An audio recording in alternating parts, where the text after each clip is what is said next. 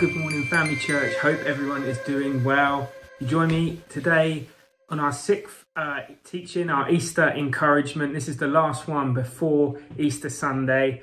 Yesterday, Good Friday, the day that we associate is the crucifixion of Christ, and then tomorrow being Resurrection Sunday, the day we associate with the resurrection of Jesus. But we find ourselves today in the middle ground, in the day after or the day before.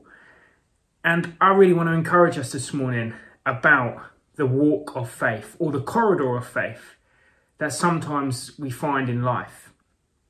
Now, for the day, for the disciples, on the day of the crucifixion of Christ, this was a day of great mourning, a day of great confusion to some that didn't quite understand. And to them, their worlds had fallen apart. But little did they know that what was coming was a resurrection, a Jesus being raised from the dead. But it's easy for us, isn't it, to look in the Bible and then know that's coming. But for them, when we put ourselves in their shoes, they were walking this in real time, feeling very confused. And so I could imagine the day after the crucifixion, they would have woken up to a heaviness, a confusion on what has just happened. Their best friend, the one who could heal the sick, who was walking around causing the dead to be raised, is now gone, and they watched him being put into a tomb.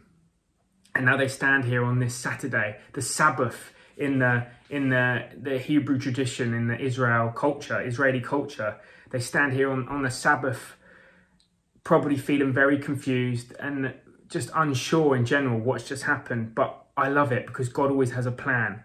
And so again, I want to look at this corridor of faith that sometimes we as Christians, as believers of God, can find ourselves in.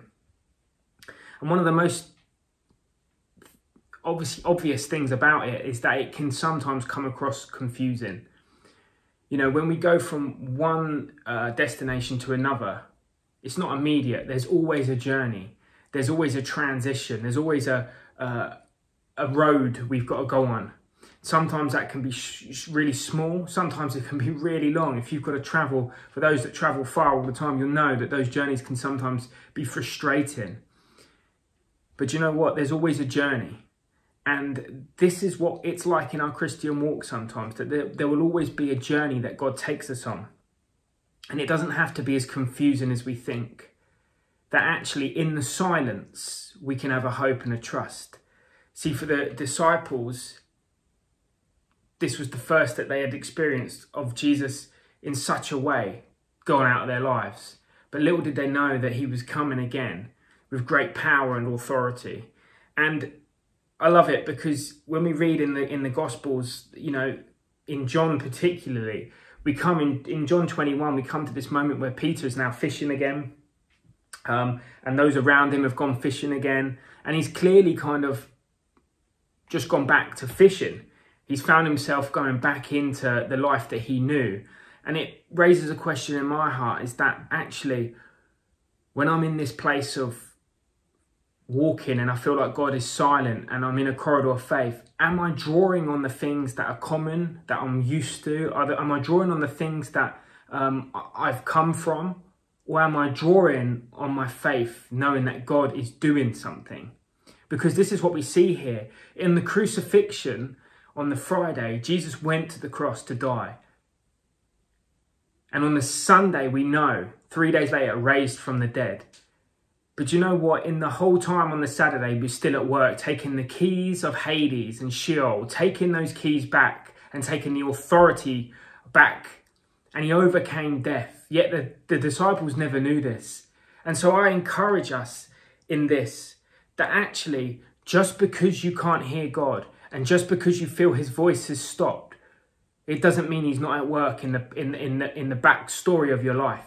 It doesn't mean his handiwork and his workmanship and his craftsmanship has stopped. He is working. He never stops. I love what Psalms 121 says, that he who looks over you never sleeps nor slumbers.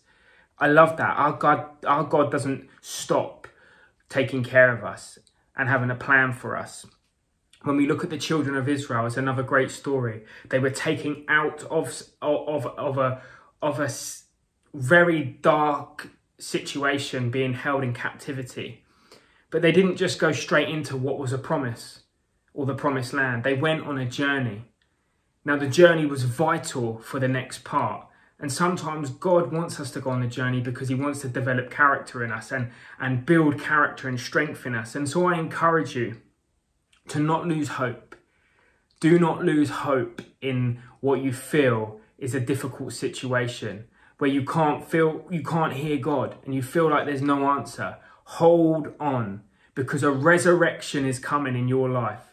Come on, a promised land is coming. It's just around the corner. We need to stand strong and stand firm, knowing that yes, yesterday could have had its troubles. For the disciples, they looked upon yesterday and said, wow, our Saviour was crucified on the cross and now he lays in a tomb. But little did they know the resurrected King was coming the next day. The resurrected King in all his power and glory was going to come the next day. And so I encourage you, family church, let's not lose hope.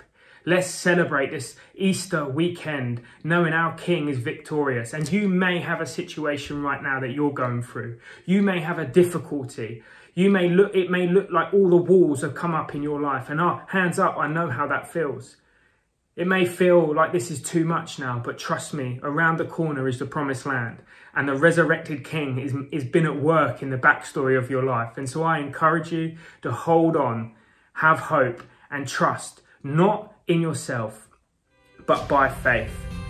And so have a great Saturday. Enjoy today. Have a restful day knowing that your King is at work. See you again soon, family church. Have a great Easter.